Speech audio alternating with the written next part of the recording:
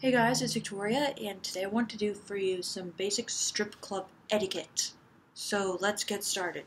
So number one is if you sit at the stage, make sure that you tip. That's kind of the idea is like a waitress, who works off tips. Strippers work off tips, so like even if the waitress, she's not your favorite waitress, like I just saw this recent Onion article where they were like second waitress doesn't have the same spark as Andrew, the first waiter. Like, even if the stripper isn't as good as the one you liked, still tip. Just tip everyone, just tip $1. Like, you can spare $1. If you can't spare $1, just don't go to the strip club because the strip club experience is based on, like, you having lots of dollars. Like, that's the only way it's fun. And just wrap your head around that and you will have a great time. Like, it's not the cheapest of activities, but it's definitely, like, worth it and really fun.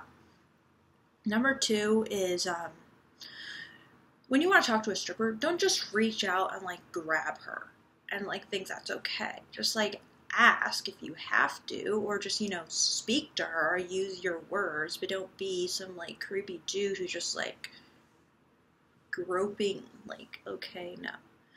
So yeah, number three is if you don't want a lap dance, just say you don't want one. No need to lie or make an excuse or be like, oh, come back later, or like any number of dumb things people say when they just don't want one, and that's completely fine. And if you just say, like, if someone asks you, do you want a lap dance, just say, like, no, I don't. That's completely fine, but don't, like, just lie. It just makes it so much worse. Or try to avoid by, like, no eye contact or just, like, blocking someone out or like ignoring them. Just use your words and like say no, and like they will understand. It's a lot better that way.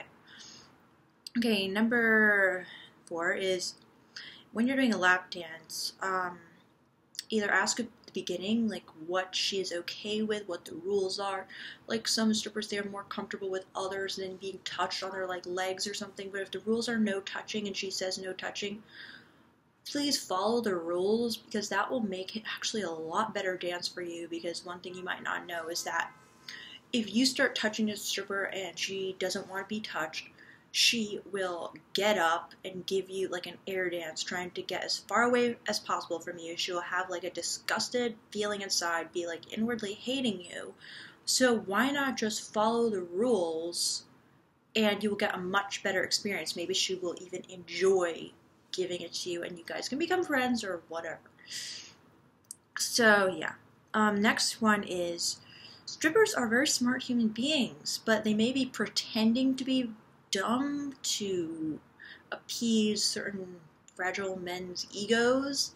So don't assume like strippers are dumb and be like, oh, you seem very smart. Like how weird. It's like, it's really not weird. Everyone is smart, but they may have just been smart enough to pretend to be dumb so that you think you're like this great, intelligent dude who has so much advice to impart. There's my feminist side coming out there. Well, I'm of course feminist, but there's my angry feminist side coming out. Now, anyway, next one is don't dangle $1 in front of someone's face because you want more attention. Like, a lot of guys will, like, hold the dollar, and then, like, you'll go take it. They'll be like, oh, look, it's mine. Like, you want it. You can't have it.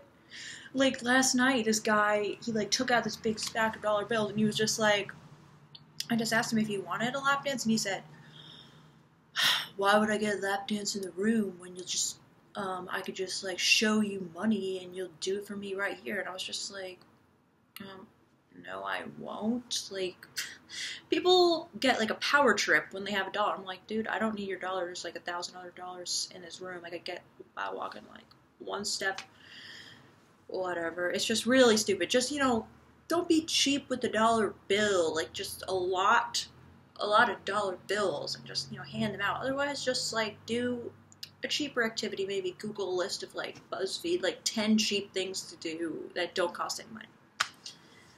Anyway, another etiquette thing is strippers like having money thrown at them, so don't be like, oh, I think it's like degrading to like crumple up this dollar bill and like throw it. No, that's actually a compliment to a stripper. And there's really nothing like wrong with giving someone them money. I mean, that is kind of the job, and as long as you don't do some like gross thing, like if you're just showing your appreciation by giving them money, it doesn't matter if it's crumpled up, if you make it rain on them, like it's fun. I love it, like it's really cool. And the last one I have is get a lap dance. They are fun. Like they honestly are fun, and like some guys just take it way too seriously. Like, oh, I don't like the tease and everything. It's like, yeah, it is a tease. Like that is the point. Like the point is not to um start a relationship and like bring the girl home. Like please just understand that this is like an entertaining activity that is a tease, and you should just not take it too seriously, but just enjoy the moment. Be like, oh my god, that was crazy, that was fun. That's it. Like, you really don't need to think of it as like this deep and thing, which is like somehow immoral or whatever. Like, think of it as entertainment, okay? A teasing entertainment. You know it's a tease, so just like kind of laugh it off. So don't take it too seriously, okay? But lap dances are really fun, and that's kind of like what there is to do at a strip club. Like, if you don't get lap dances, I don't think you're really going to have as much fun as a strip club. So, yeah, that's my thoughts, and I will think of some other etiquette. But those are some good basic ones to start with, so hope you enjoyed, and bye.